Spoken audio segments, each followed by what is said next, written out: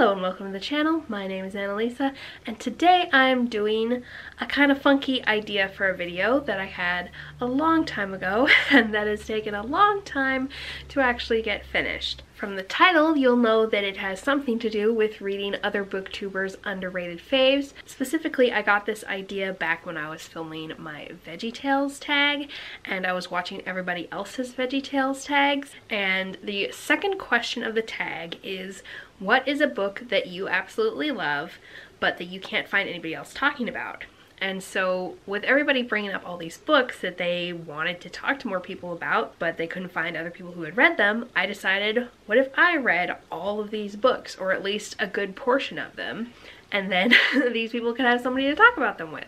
And maybe it would like spread a little awareness of these underrated books. And so I picked out 5 and I put them on hold to the library, and I had a long TBR at that point, so I was doing this back in November and I didn't have the hold to activate until January, and it's now March because it took me all the way from January until March, specifically the beginning of Femme Fatale, to finish the last of these books. Basically my own procrastination and then a bunch of readathons got in the way. So the full list of titles is going to be in the description, so if you want to know where this video is going to go, check that out. But let's start with my thoughts on Enchanted Ink, which was recommended by Check Her Joy in her VeggieTales tag. And the format of this video is also a little funky in that I'm going to show you some check-ins while I was reading the books, and then I'm going to bring you back here to have a full review and recap before we go on to the next book. So here's what I thought when I was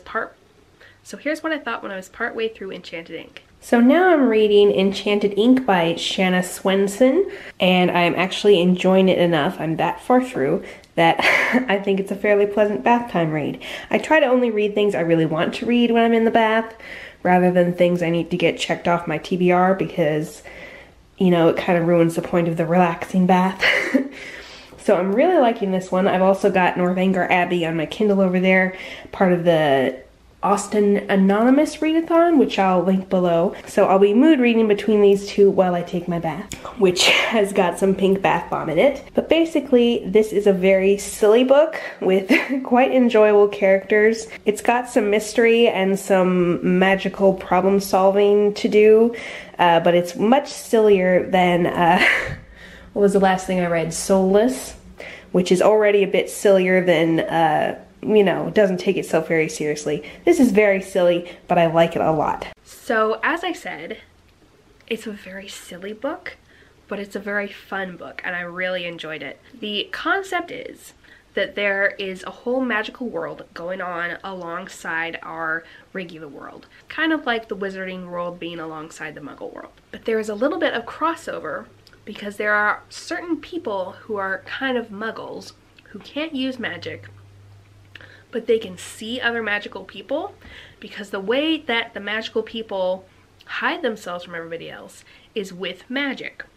And there are some Muggle types who are so unmagical that they are actually immune to magic, and so when people put spells on themselves to hide their wings, for example, if they are a fairy, these super unmagical people can see through that, and they can actually see the fairy because they're so unmagical, which is kind of the opposite of the way a lot of magical, being able to see magic ideas work. Usually it's if you believe in the magic, or if you're childish enough, or you have a child's heart, then you can see it. But this is kind of the opposite. If you're so super anti-magical, then you can see through the illusions and you can see all the magic in the world around you. And so our main character is one of these people who is super unmagical and has been seeing things since she moved to New York City, because there's a lot more magic going on there than in the small town she moved from. Because she is reacting when she sees, for example, a fairy or an elf or somebody doing magic,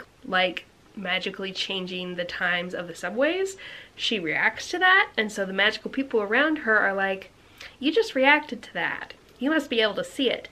And so she gets recruited by a magical company that makes spells, and they recruit these super unmagical people so that they can see through illusions, and they can make sure that the magical people who make spells are getting tricked by other magical people. And so once she gets recruited to this company, I find it really enjoyable to see the various ways they use her. They take her out and have her interact with people they're trying to make business deals with and see if those people are lying to them. They have her sit in on meetings so that she can hear anything weird that's going on, and they have her read through contracts so she can make sure there aren't any invisible phrases that would change the meaning of what they're going to sign. And so it turns into part slice of life office worker with regular but slightly magical co-workers who interact with her despite being various magical creatures like an ogre.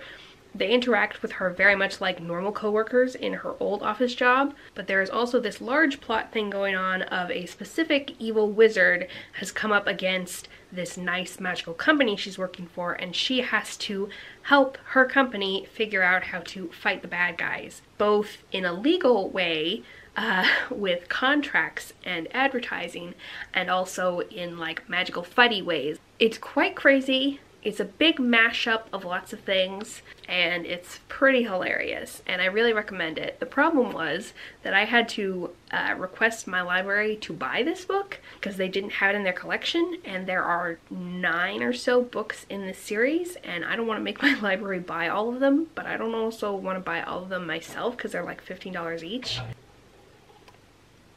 So until I can find these at like a used sale or something, I'm not going to be able to continue the series, which is really disappointing because it's just something I feel like I could read to relax and kind of take my mind off the more serious books that I read and the more dramatic books that I read, because it was really emotionally light too. Nothing traumatic happened, nobody died, nobody's heart got broken, you know. It's just a light and fluffy book, and I would like to read more of that. So I'm really glad that I tried this first one, and I will hope to find more cheap copies of the rest of the series sometime in the future. I will be linking Check Her Joy as well as the rest of these recommending booktubers below if you want to hear more from the type of people who would recommend these very varied books. Because the next one I'm going to bring up is The Storied Life of A.J. Fickry, which was recommended by Naomi's Bookshelf. This is about a very snobby, cynical bookseller who lives on a little island and has had his wife die fairly recently, and that's why he's cynical. He was always a snob, but the cynical thing is relatively new. And it is about how something happens in his life and things change for him vastly, and his whole attitude changes, and how he goes from this super cynical snob to this really wonderful, kind man who didn't have any friends at the beginning or any connections, and at the end he has all these people who care about and love him and who he cares about and loves. So here's my reactions as I was reading it. So I'm reading this book and I'm loving it. I am at 162 that far through, and I'm really enjoying it. I was not sure for the first 60 pages or so. I was not liking the main character very much, but I was empathizing with him and felt sorry for him. And he was certainly interesting, and his life was interesting. He's a bookseller. He owns a little bookshop. He's quite the literary snob. He thinks he can't like any book that's YA, and he can't like any book that has vampires, etc, etc. But something happens around page 50 or so, and things start to change. So if you try out this book and before page 50 you're thinking of DNFing, hang on till page 70 and see if you start liking it, because now I'm really loving it, and it's really helping me recover from some very dramatic reads that I've been doing. I've been reading the second and third books of the Parasol Protectorate series, which I reviewed the first one of in a video sometime before this, but it was very dramatic and emotional, and this is very, there's a lot of emotions, but they're mostly good emotions, and it's very sappy and sweet, and features some aspects that are really close to my heart if you read it and know what's in it. I'm not sure if it's spoilering, because the thing that happens at page 50, like, it says on the blurbs and stuff that he gets a gift or a package, and I don't know. It happens early on enough, I don't know if it's a spoiler, but things change a lot there, and it's the one gift or package that you could get that I think actually makes sense, that a person would change their life that much that quickly, because his life changed very quickly, and then time actually starts moving a lot faster, and we get to see his growth over several years quite quickly. And overall it's quite a quick read. I think there's not very many words on each page, because I got through page 70 not liking it that much but still read it fairly quickly, so I think it's quite a quick read. So it's not too much of a risk to try, and I highly recommend it, especially if you're looking for something relaxing and mushy and touchy-feely, and about a bookstore owner and his relationship with other people who like books, and his relationships that form among him between other people because of books. So that's really nice. So I done finished it. I cried. Tears threatened earlier in the story, but they actually fell when I finished it, partially because I read the acknowledgements. I've taken to reading the acknowledgements because being a writer and being a big reader, it feels really cool to connect more with how the book was made and who the writer is connected to in their real life. And it also, when I've read something very emotional, it kind of helps me to kind of simmer down and process, because I'm still kind of in the story or in the story's world, but also am gradually kind of getting separated from it, instead of boom, the book's done, now deal with your feelings. A lot of trigger warnings for this book, for suicide, suicidal thoughts, miscarriages, and cancer, and car accidents. And the weird thing about this book is that all this big serious stuff happened, but most of the time I was reading it, even just after some of the stuff had been described. This ring is on the wrong finger. I sometimes use my ace ring as a fidget ring, so I switch fingers with it. But anyway, even right after these bad things that happened in this book, it transitioned really well into more lightness after that, and it just left me feeling light and happy and cozy and sweet. And I don't know how the author did that, because usually bad things happening to characters in books just really scars me. And so I don't know how the author did this, where she, Gabrielle, wrote this in such a way that these really hard-hitting things could leave me feeling so good, because of just all the good things that were happening and all the sweet people and how they handled the hard things in their lives, and how much love and kindness there is in this book, and redemption, and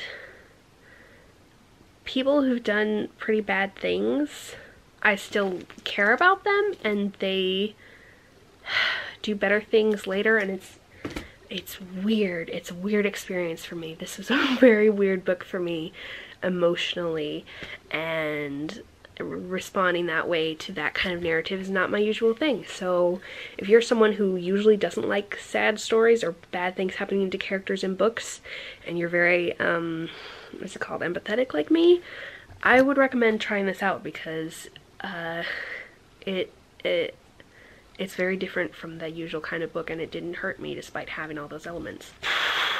On to a more cohesive review. And actually, now that I rewatched that footage, I think that that pretty well sums up what went on. If you want to know what the mysterious package is that he got, I will put it at the very bottom of the description. Personally, I don't think it's that much of a spoiler, but you might enjoy being surprised by it. But I would have been even more excited to read this book if I had known. So if you'd like more reasons to read this book, go check that out. The next one I finished was Grania, She-King of the Irish Seas. I think that's the subtitle. This was recommended by Nicole Pierman, who is one of my best booktube buddies. Not specifically this book, but the author as a whole, because Nicole is super into Irish and Old English stories, and this author specializes in those. On to my reactions. I actually tried a book by this author previously, and DNF'd it because I just really didn't like the characters. So I switched to this one, which I was sure I would like because it's about a lady pirate, an Irish one. It's Grace O'Malley is her more commonly known name, but the version she more often went by, it seems, was Grania. So I'm about 100 pages in, and so far the feelings are mixed. I definitely like this one better than the other one, which was After Rome, which was basically a couple of men complaining a lot about the fact that Rome moved out of England because their epicenter was being threatened right before the fall of the Roman Empire as a whole, I believe. And they were just super whiny and sexist and annoying. And that was really weird because this is a female author, but I noticed in that book, and I'm noticing in this one too, that I had to check the back of the book and look at her picture to make sure it was actually a woman, because she seems to write like a guy a lot of times. Like, a lot of the really annoying things that men do, like mention women's boobs a lot and make light of sexual assault and stuff like that, she's done that. So it's, don't chew on that. So it's been really weird. But I am really enjoying this character, as I thought, so I'm glad that I switched to this book. It starts when she is 35 or so, I think. And we have some flashbacks to her life earlier, but the main narrative is taking place then. And so she's established as a commander of a little fleet, 3 to 4 ships, who do both piracy and legitimate trade, and it's gone into how she became the, what's it called? Commandant? That's what it's called in Pirates of the Caribbean, I think. But anyway, where you're not just a captain, you're the commander of a little fleet. You're told some of the story of how she did that already, and I really like all of that, and I just really enjoy her character, and I enjoy a few of the men who work for her. I enjoy several of them a lot. One thing that's also kind of mixed is the history lessons, because there is, both in this book and in the other book I read, this author goes into her research a lot. She's clearly very heavily researched this time in Ireland and England and all of the British Isles.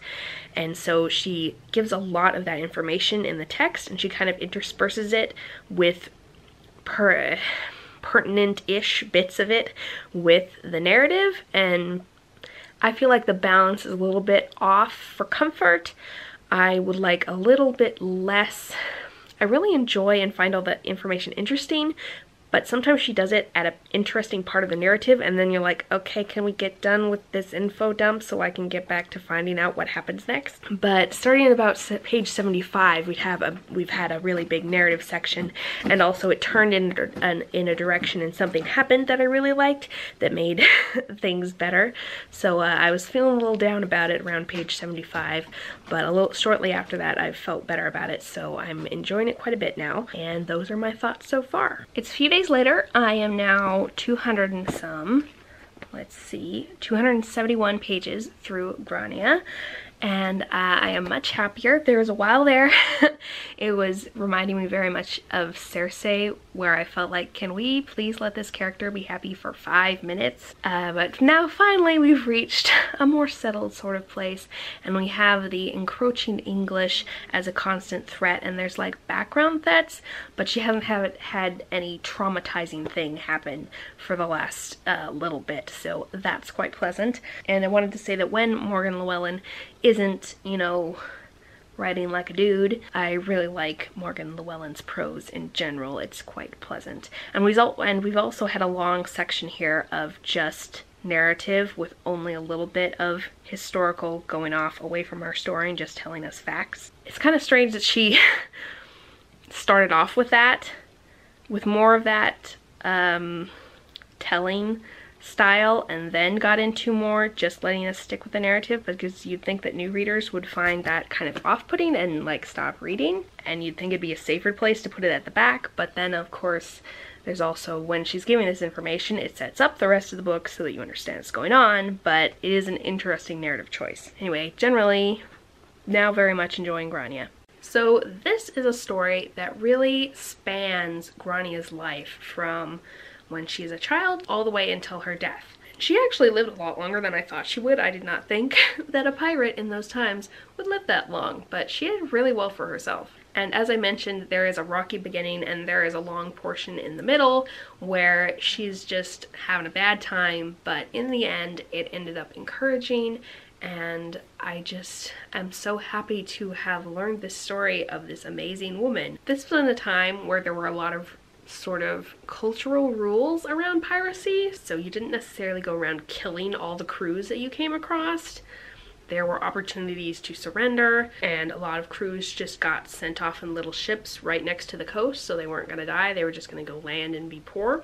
And there's also a lot of cases of pirates stealing from other pirates, and not only from innocent merchant vessels. So she's a much more palatable pirate than, say, Blackbeard. And I also really loved her personal life. It was really interesting. There's a lot of it that was probably fictionalized and added to because historical records wouldn't be like that precise, but there's a lot of it I think that can be verified with historical documents, especially because Grania did a lot of interacting with officials. She went to prison at one point and she spoke with the officials there, and she also eventually spoke with the Queen of England, Elizabeth, all of which would have been recorded in actual historical documents. She also had multiple marriages, which would have been recorded, and while a lot of history at the time was oral via bards, there are some songs played by these people that we still have access to today.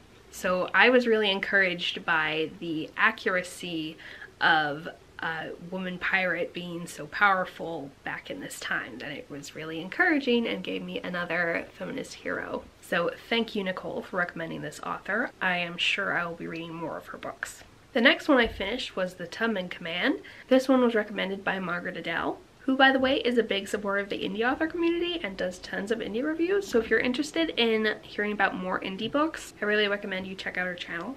And for The Tubman Command, I actually forgot to record the vlog segments because I got so wrapped up in it once I was into it that I just forgot that I was like reading this to film. And so The Tubman Command is about Harriet Tubman, and it's about a very specific part of her life and her work during the Civil War.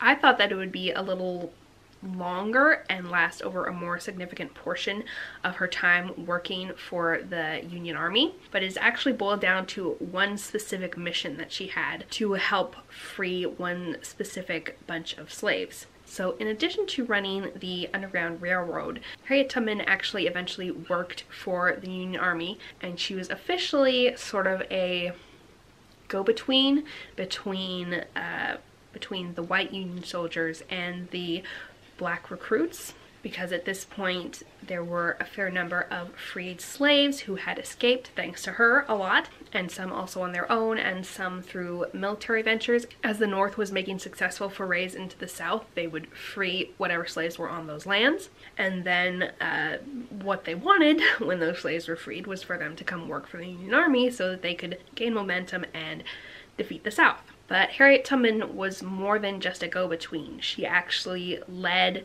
a big crew of spies because she had been so successful in the Underground Railroad. She knew how to sneak in and out. She had loads of contacts. She knew how to blend in. She knew how to go fast. She knew the terrain. And so she ran this network that would report information back to the Union. And so this book is about one specific mission that she and some of her fellow spies went on to get information about a few plantations and where they had planted some, what I believe were basically bombs, in this river inlet, so that once they knew where the bombs were, the Union could come in ships up the inlet and free all the slaves on these plantations and hopefully get a really big influx of black soldiers. Because at the time, the Union felt like it was losing. They had had a bunch of losses and were very much in need of a victory and some morale, in addition to some extra support. I really loved the historical setting. It felt like it was really well researched, basically because the author is a historian of this period. She is also a woman, and though she is white, it seemed like the way that she wrote the interactions between Harriet Tubman and the men she worked with, and the men she worked for, and the white women who she worked alongside sometimes, and she didn't shy away from showing a lot of the racism that was present, even among the white abolitionists and the women who were trying to help but who didn't recognize their own prejudices, which makes me think that she had good sensitivity readers. I really enjoyed how much she made Harriet Tubman a person, because there's a fair amount of historical records about Harriet Tubman, but there was also a lot that she had to fill in. And just from the way everything fits together and the historical stories that I know, it seems like she did a really authentic job. And once again, a story of a powerful and impactful woman in history means a lot to me. This is the same lady, by the way, who wrote The Hamilton Affair, which I believe was very popular at one point. The last one I finished that I talked a little bit about in my Femme Fatale wrap-up, because I finished it during that readathon, was Into the Drowning Deep, which is recommended by S. Yumi Yamamoto, who is the maker of the Demonathon. And so I do have a reaction clip for this one, because I've actually remembered. So Into the Drowning Deep by Mira Grant is a fantasy horror. It's got mermaids in it. They are the siren kind of type mermaids, like the evil mermaids, the creepy ones who are more eelish and, you know, have big teeth and like to eat people. That type of mermaids are in this, hence that it's a horror. And I am that far through, if you can see my marker, which yes is a tissue. It's because I have boxes of tissues everywhere in the house, so I don't have to keep, you know, finding a real marker, and I have them everywhere because I have horrendous allergies. And the story starts off with in 2015 in this world, so it's set in a real-ish world. A ship was sent out to somewhere near the Mariana Trench to look for mermaids because some cryptozoological type scientists thought there might be mermaids there, and they were sent out by a entertainment company that makes cryptozoological films, and everyone on the ship got eaten by these mermaids, and there's some footage that shows this. Then we skip 7 years forward to 2022, so this is set in the very slight future, and technology has advanced past what it is likely, in my opinion, to advance to by 2022, and the environment has gotten more worse than I think is likely by 2022. Like, the fish are all pretty much gone, the ocean is not just dying, but practically dead. I personally don't think it happens that fast. I think this would have made more sense to set in this slightly dystopian ocean world maybe in 2040, but I'm not an oceanographer, that's just my opinion. In any case, this is about, in 2022, another expedition going out to try to find the mermaids again, but be better defended so they don't all die, and maybe they can capture one for study. There's quite a lot of setup. We've just encountered the mermaids for the second time on this second trip, and, you know, I'm halfway through. So there's a lot of setup. It was a pretty good setup. I like the characters. There's quite a large cast, and they're all fairly well fleshed out, I think. But there are some instances, well, fairly a lot of instances, of the people being stupid so that they can die trope that happens in a lot of horror. Like, people just not regarding warning signs that bad things are about to happen, and also the whole second trip out to go see these mermaids when there was relatively good information that they already existed based on video and audio evidence. Everybody on the ship is a little bit stupid to have gone out. There are a couple of people who kind of knew what they were getting into and were okay with not coming back because their self-worth is not very high, but for a lot of them, they were just stupid to go on this trip, and then they were stupid to take the risks that they did once they were out on the boat. So that's one of several reasons I don't really enjoy horror. I'm wondering who, if anyone, is going to survive this trip, because sometimes in horror no one survives. And it's definitely up in the air who of this big cast of characters is going to, because one of the people we already knew fairly well has died, so I'm sure there's going to be quite a few more die-offs, which is also not my favorite thing, but I'm not particularly attached to any of these characters. Like, I like them, but it's not gonna, like, destroy my soul when they die. Partially because I'm prepared because it's a horror book, but also just because stories set in the modern world just don't get to me as much as fantasy, so I just they just don't get to me as much. So I don't think this one will destroy my soul, but it's taken a very long time to read. So I'm gonna try to finish this today. This is the first day of Femme Fatale. If I can't finish this today and I just get really discouraged, I'm gonna switch to Alana the First Adventure. But you'll see me talking about that in my Femme Fatale wrap-up, which will come out before this video. Okay, so after that little filming bit, there were a few more people dying of stupidity.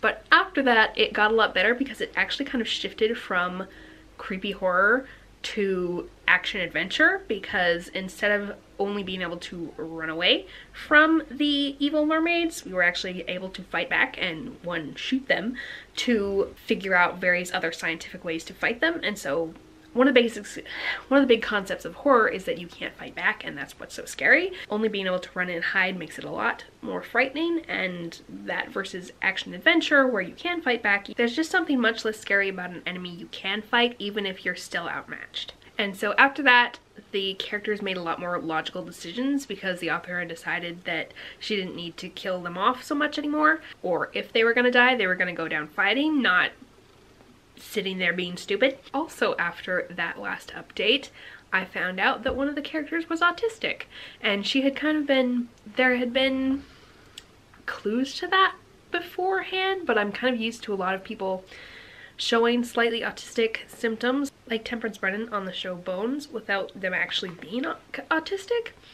But in this case, this character actually was. If I'm remembering correctly, her name was Olivia, and she's also a lesbian, and there is a little female-female romance in this with a bi character. And at the point it was revealed that she was autistic, I was like, if she dies, I'm done.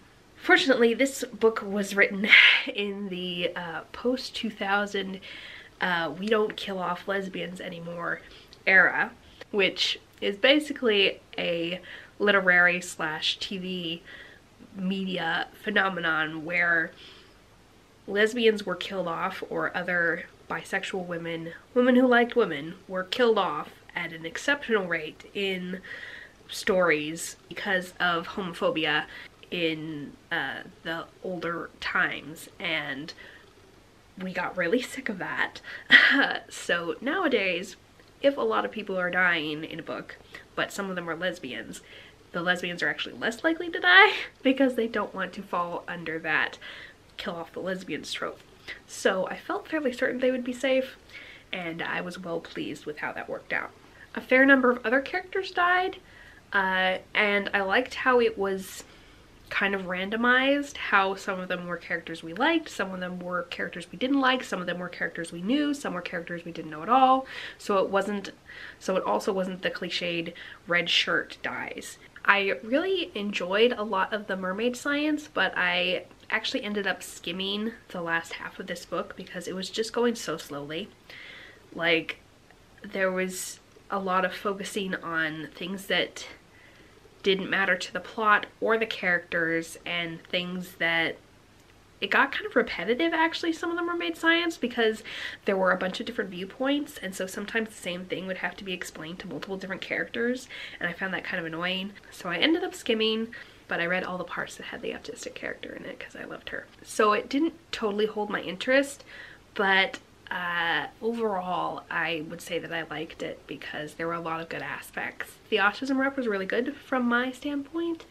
The character was vital and did a lot of good, even though she had a couple of limitations, and I really appreciated that. The most interesting part to me, besides the mermaid science, which got a bit meh near the end because it turned out they were more like human kind of shaped fish rather than a really cool magical creature, was the characters and some of the dynamics and backstory of the different characters. But I did end up mostly liking the ending. I was a little disappointed that we didn't get to hear more of an epilogue about more of the characters. We only got an epilogue for the female couple. Everybody else is just like, we don't care what happened to them, which to an extent I didn't, but that one scientist and her husband, I cared kind of about them and where they were going to go after this, but oh well. So that one was a mixed bag for me, but I am glad I read it. It is nice to go outside my regular genres every once in a while, especially into a horror that is only partially horror and also has a lot of other stuff in it. So that is what I thought of these other Booktubers underrated faves.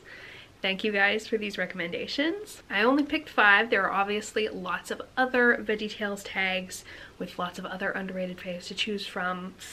A lot of them, my library didn't have them because they were underrated, and some of them were genres or authors that I just don't read, like Stephen King, and some there were just too many for me to read them all. But I hope you enjoyed, and I hope this introduced you to a few books that you didn't know about before but will enjoy now. Thank you so much for watching, and I'll see you in the next video. Bye!